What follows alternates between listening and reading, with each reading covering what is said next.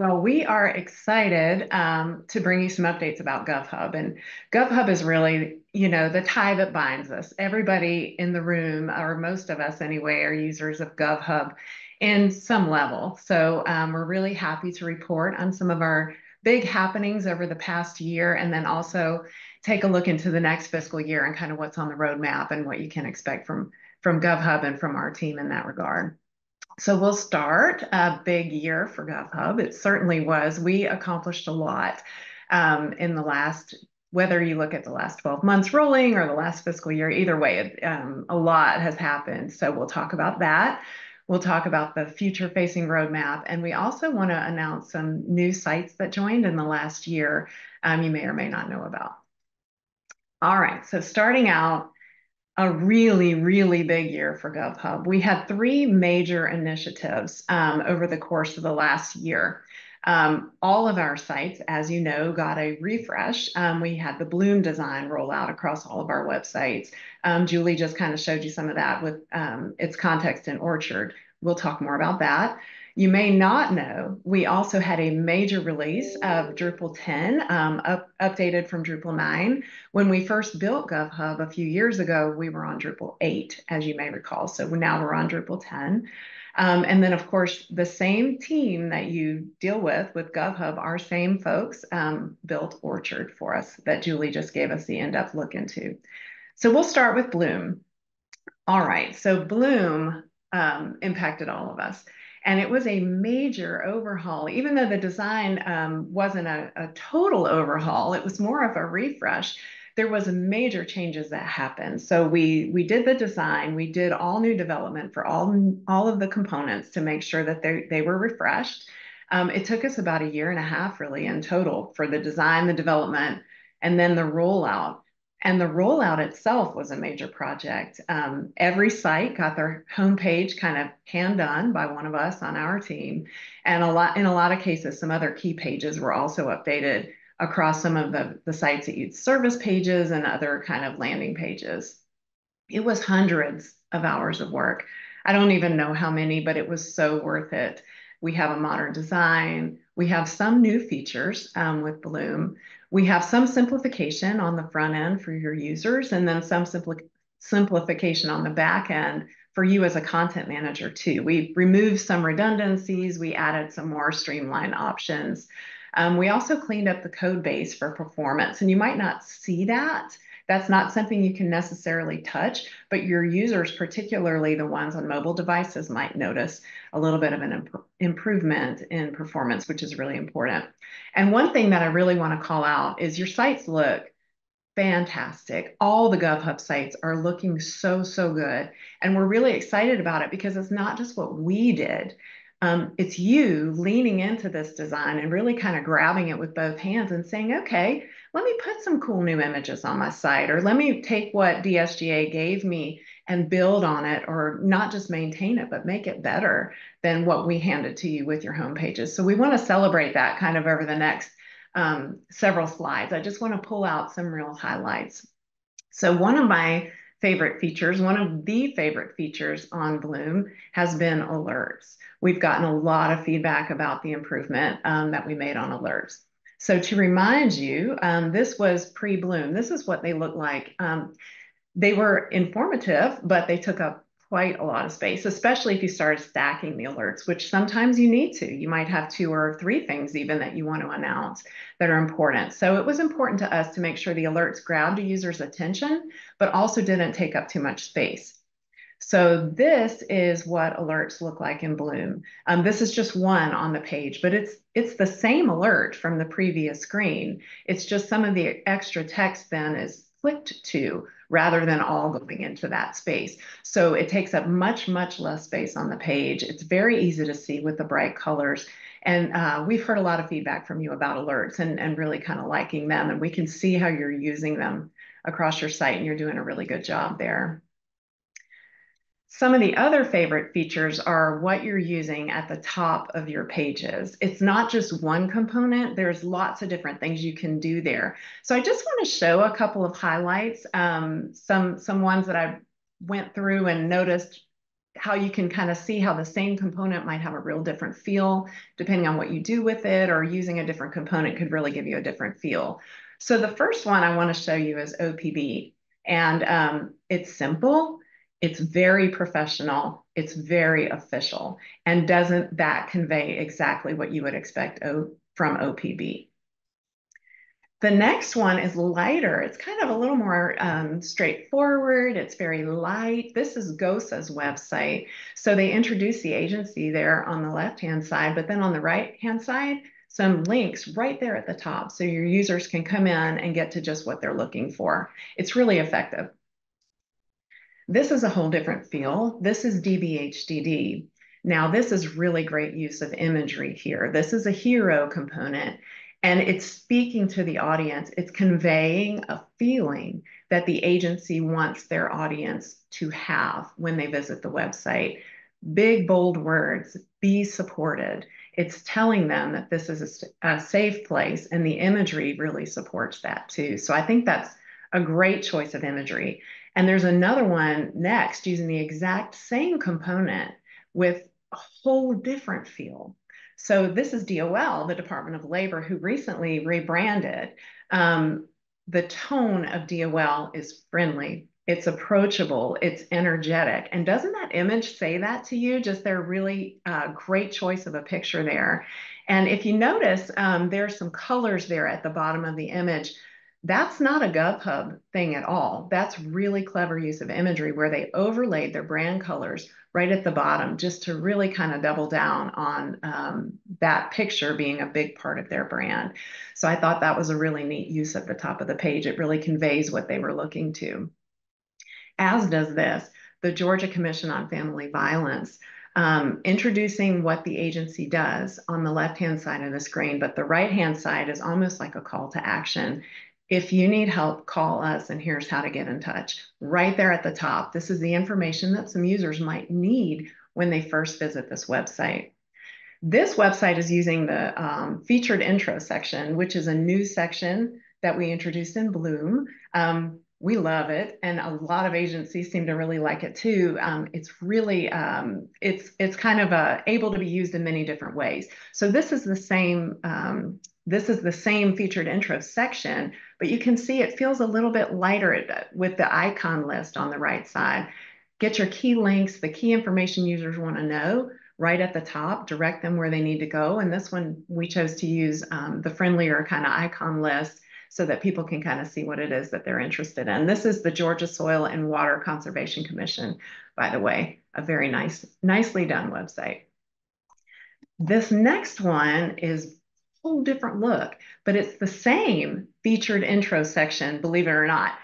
They just chose to use different colors on DJJ. It's dark, it's bold, it has a really effective image there. You could see yourself part of that team. Maybe you're interested in working there. Maybe you're interested in the people who work there. It really conveys a lot about the agency right at the top in a very bold way. And even the contact us button really just jumps off the screen with that dark kind of color behind it. So I really wanted to point that one out as a great use of the featured intro section too.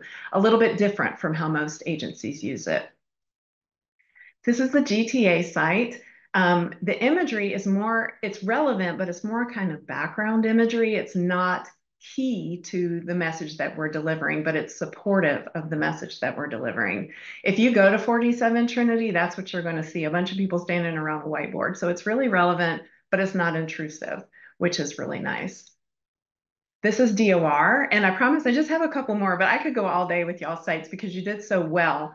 But I wanted to show DOR here. Now I pulled this image during the height of tax season. So you can see it's bold, all of the links that you need right there at the top, just anticipating the user's needs, get them where they need to go. And the last top of page example that I want to show is using a different kind of component. This is using the background image where they've laid in the state flag. It's very patriotic, it's bold, and it's very effective for the Georgia Commission on Equal Opportunity. So great job on those. If I didn't call out your agency, it's only because I don't have all day. I would love to take all day and show you all of the cool things that you've done. But I hope you'll look at these and kind of learn other things that you might be able to do as well, some ideas you might not have had. So I don't want to forget the rest of these pages. So a little bit down the page from the top, we have a lot of micro content being used on landing pages. This is a really good one. This is GVRA, and I really like the way that they've used their news teasers or news items, blogs. If you have an image and you have a little list of news teasers, the first one's going to show that image. And that's really, really impactful to a user. And I captured this image when I was hovering over that top one, so you could kind of see the contrast of the color and how it really draws your eye there. Really nice use of news teasers. And then also on the right side of the screen here on GVRA, I wanted to show you how the icons look in those cards. We had them in the center of the cards on our old design, which was called the forest design. But in Bloom, we moved them just over to the right and just streamlined them a little. And it gives such a clean and professional feel. And I thought that this was a really nice use of that. Okay, the next one I want to brag on is DCH. DCH introduced a lot of imagery and a lot of personality onto the website. And here's tiles in Bloom. We cleaned them up quite a lot in the new design. And this is just a really neat, effective use of tiles. Very personal, grabs you, but they're all really relevant to what you're going to be clicking to. I thought that one looked really, really good. And then I think this is my last one. This is DHS. Another way to convey lots of links in a visual way without using actual imagery is to use our icon list. It's very effective, it's very clean, it's very easy to use for your users. So I thought this was a really good use. This is on the child support site, which is under DHS. All right, so besides Bloom, we also did other major initiatives, and I'm just going to touch on them because you've already heard about Orchard, for example, and even Nikhil mentioned Drupal 10. But I want to call out, this was the same team working at the same time that built and deployed Bloom for everybody. So a lot of work was happening behind the scenes that you may not have known about. So of course, Julie just talked to us about Orchard. Please reach out to us. It was so important to us that this new design come out with Bloom, that you also can extend it to your application so your users don't feel lost, when they go from your website over to your app. So reach out to us and get started. Dive right into Orchard. I think that you're going to find it really useful, and your users will appreciate it too. Okay, so Drupal 10, I'm just going to touch on this so you can see kind of the enormity of it. We had to touch, at least look at, really touch 175 approximately Drupal modules. Our developers had to update 3 different themes for Drupal 10.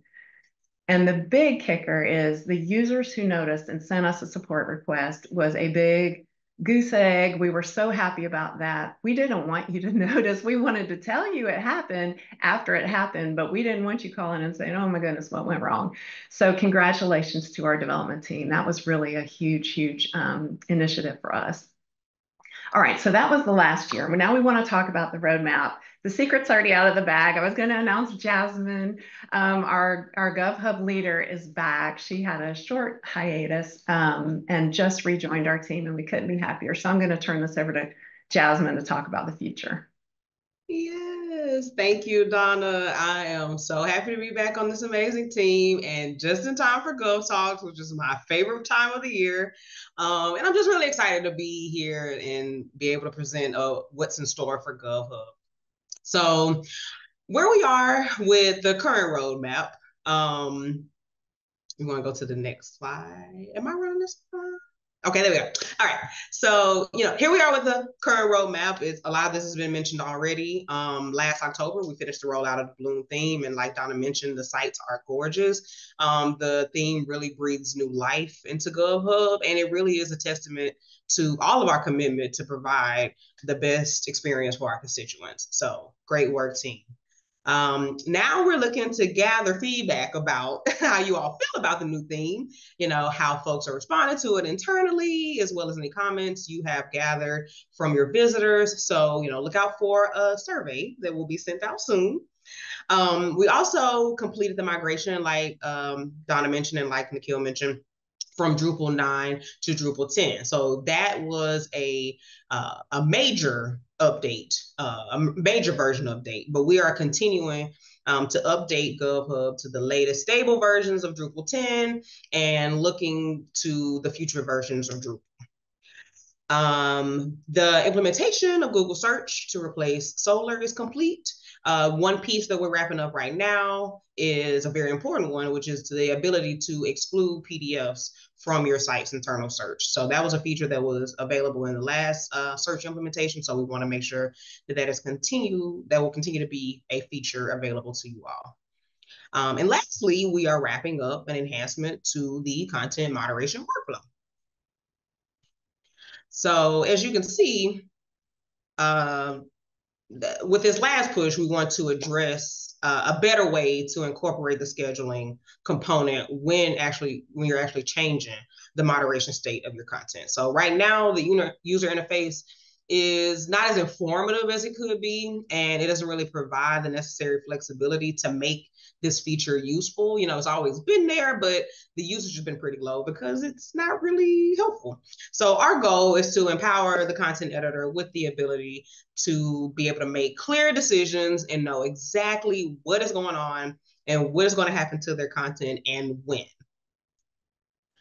What we want to do is provide more decision-making abilities to the content editor when it comes to creating that content scheduling that content moderation. So essentially exposing all of the options for the content moderation without having to click through too much. So right there on the screen, when you're planning to change the moderation state, you can also schedule when to publish that moderation state change all in one screen. So that is what we plan for the interface changes, and we hope that the content editors will use scheduling more to create a more robust workflow for their organization. So what's next for GovHub?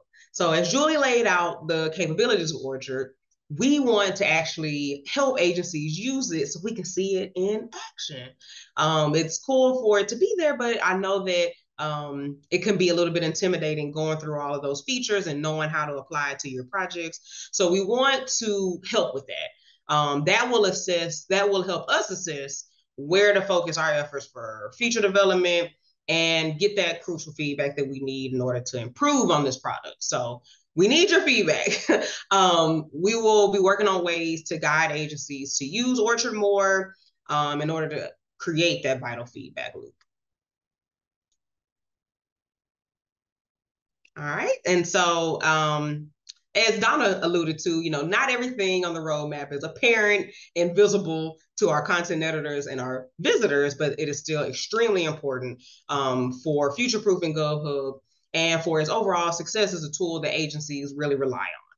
So we plan to continue to fortify GovHub by ensuring that we have a robust testing suite. And I know that probably doesn't sound cool and exciting, but we are making sure that we have adequate test coverage because that becomes more and more important as we roll out these new features and build upon existing ones. So it's also to ensure that we're actively assessing the strength of our code, which lends to offering peak performance and security support for GovHub.